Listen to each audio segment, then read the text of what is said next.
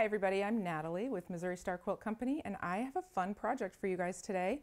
I'm calling this quilt Millie's quilt because I think these little shapes kind of look like an old-fashioned millstone. I thought they were kind of cool. It's super easy and I think you're going to love it. All right, so to make this quilt you're going to need a package of 10-inch print squares, and I've used West Palm Beach by Jennifer Paganelli for Free Spirit Fabrics. You're also going to need a package of 10-inch background squares. And for your backing, you're going to need 4 1/4 yards of fabric. And I've used this really beautiful 108. If you're using 108, you only need 2 1/8 yards, but 4 1/4 for regular 45s. But this backing is really beautiful. So check this out. It's got this really lovely large print, and I just thought it was super fun. The quilt ends up being 67 inches square.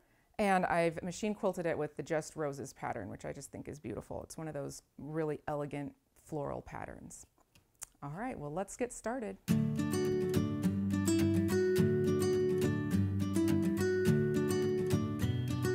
All right, so this quilt is really fun and easy to make. There's a little bit of cutting before we get started. So we'll start with our background cut. We're gonna have some 5-inch squares and some 1-inch strips.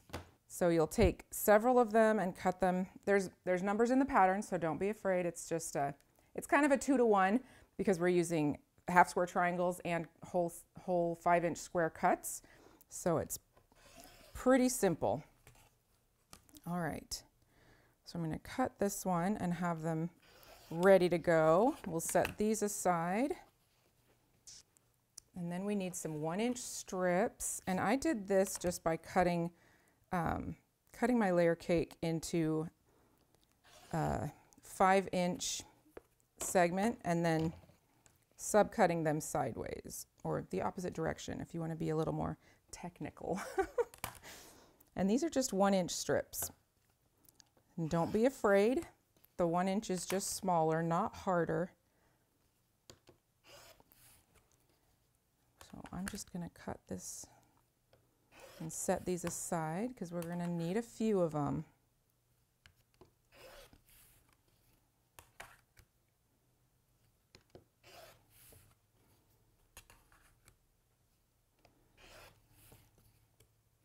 All right, that's plenty. And then what we're going to do is pair up 2 coordinating or contrasting prints. I like this one, and how about this one?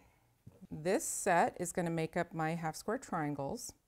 So I'm going to pair those together, right sides, and this one we're going to cut down into 5-inch squares.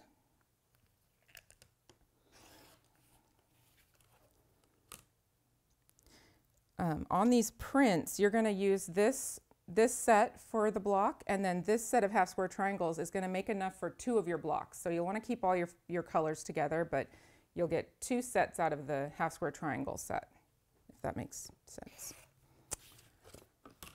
So just keep your pairs and colors together. And we are going to draw the X on the back of this and make the 8 half square triangles by stitching on both sides of both lines. Oops.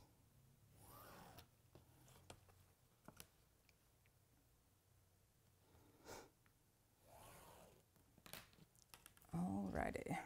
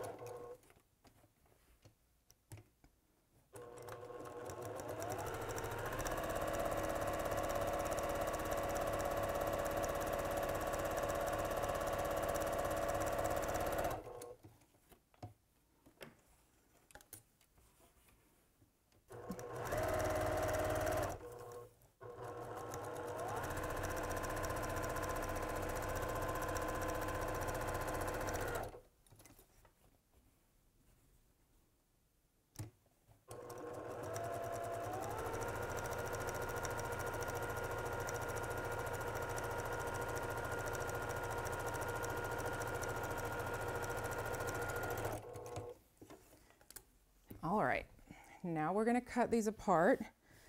And because we've drawn the lines, we'll leave those for last. It's easier to cut horizontally and vertically first, because then if anything gets separated, you can still go back and just cut those half square triangles on the lines.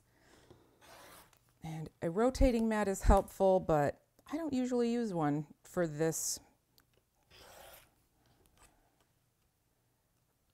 I kind of just do the little angles and move the ruler around. If it feels awkward or uncomfortable, try it a different way. All right, so we're gonna set half of these aside for our another block. And then these ones we're gonna go ahead and trim, and I am gonna use the Clearly Perfect slotted trimmer, and these are gonna be trimmed to 4.5 inches.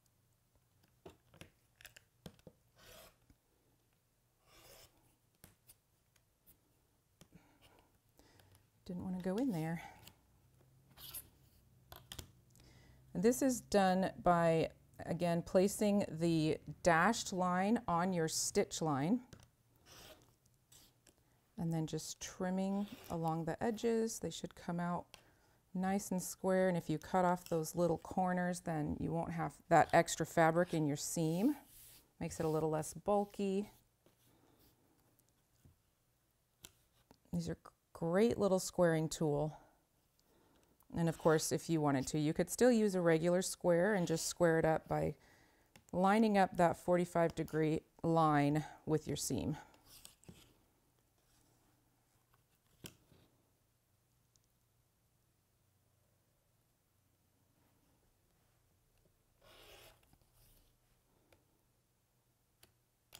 Oop. We will press these.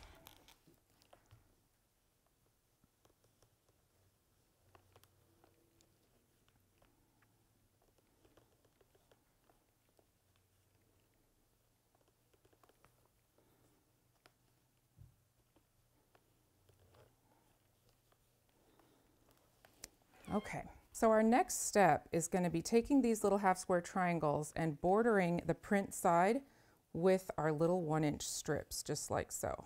So we're going to go ahead and border all of one side, then we'll press them and come back and do the other side. And I just chain piece these because it goes along nice and quick. The first little strip of fabric you'll see is going to be a little bit longer because we've got a 4.5-inch square. But then the second side is going to line up perfectly because it's 5 inches, and that's the size of this finished block.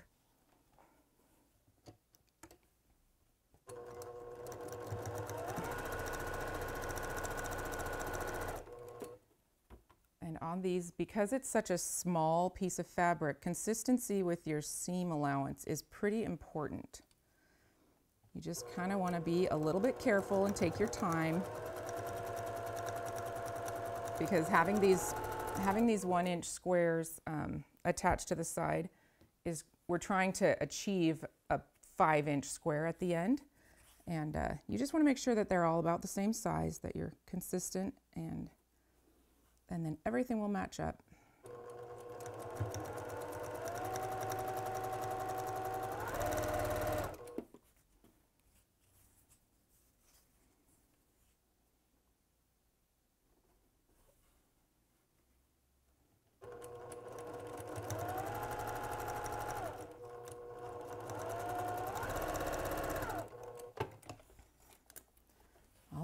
We're going to press them, trim them,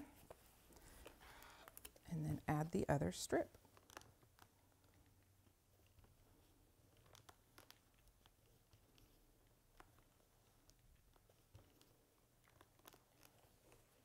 I'm just going to trim off this little bit of extra.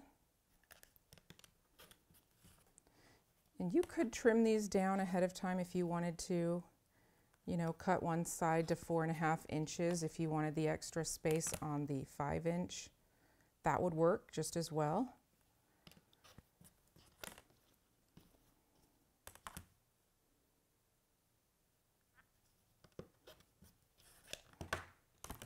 All right, let's add the rest of our strips to this side.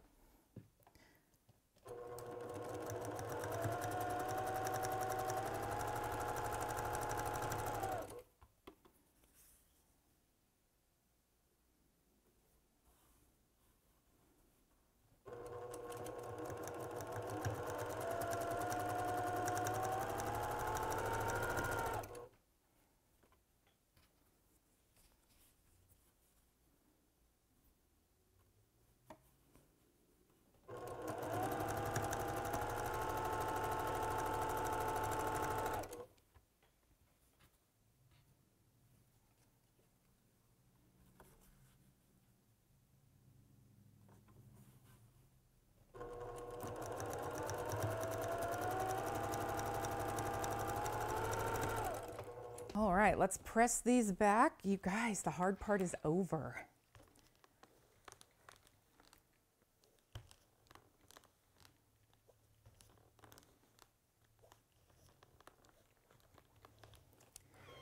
So they should pretty much come out 5 inches, and if you wanted to just check them and square them up a little bit, you absolutely can. It might make stitching the whole thing together a little bit easier for you. There's just a tiny bit of room on this one. So I will go ahead and straighten that. But it's absolutely not super necessary. If it's within 1/4 of an inch, it's all gonna be hidden in the seam, so no big deal. But I like to check and square and just make sure they're just little bits. My seam allowance can sometimes be a little narrow. And so you may or may not have a little bit extra to trim. Either way is no big deal. So if you are going to square up your blocks though, I would recommend keeping your sashing strips consistently at that inch and taking the extra fabric off the 1/2 square triangle side. So I'm just, because it's important that that sashing stays consistent. Ooh, slid my ruler just a bit. I'm going to reposition that. I particularly have issues with that whole keeping your seam straight. It just kind of wiggles on me, and always at the very end, it kind of curves to one side. I don't know why. That's just a thing. All right, so we are ready now to assemble our block. So what you're gonna do is start with a white square in the middle. We're gonna surround that with these print squares, just like this. And then these squares, I'm pretty sure, yep, I got it right. I had to check because, you know, angles can get challenging. These squares go in just like so, and we will assemble our block. And that's it, guys. It's so easy. I'm gonna stitch these up. I'm gonna chain piece these because I like the way that that goes together.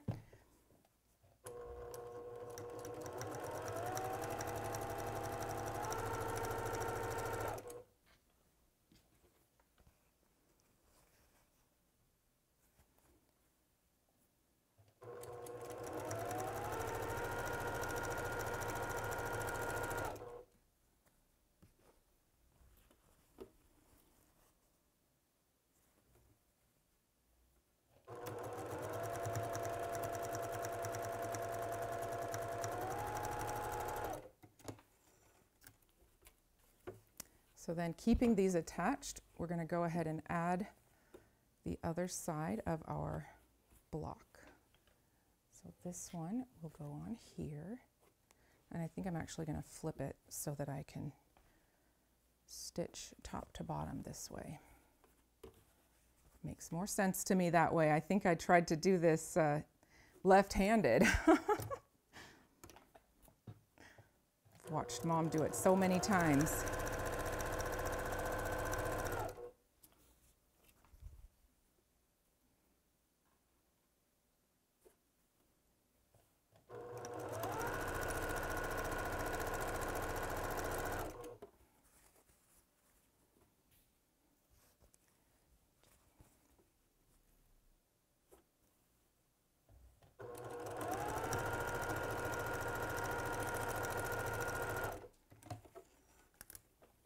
So I just want to show you this is how they're all connected.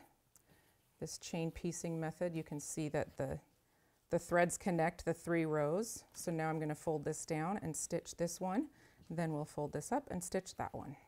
And we're only worried about those nested seams. There's no triangle or star points. It's just seam intersections and little straight seams.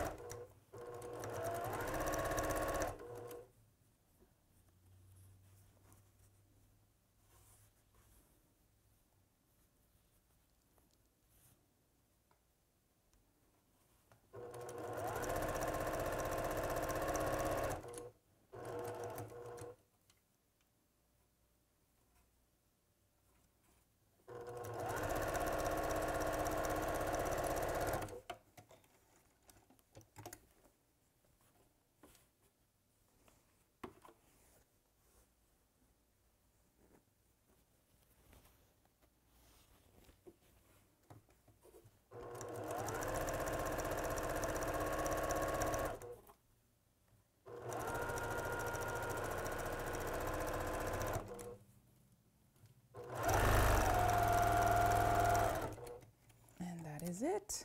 Let's press it and check out this block.